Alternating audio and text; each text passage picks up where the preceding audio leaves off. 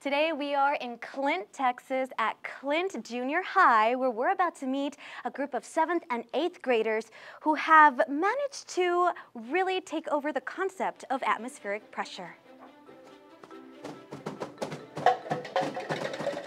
These middle schoolers are testing out the vortex cannon, but what exactly is that? The vortex cannon is a device that shows us that air and force causes wind and can move other objects, as shown. We can see with the smoke provided that force is included.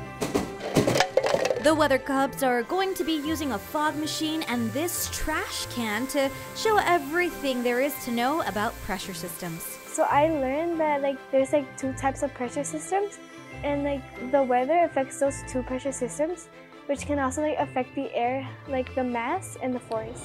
These scientists are making science look fun, which is why they encourage other students to dive into the action. I think that they should join Weatherfest because it is an amazing opportunity that you should partake, and it's just a really fun thing to do. While the Weather Cubs say it's a lot of fun, they do have one ultimate goal. We just hope that we win the Weatherfest, and we win a trophy.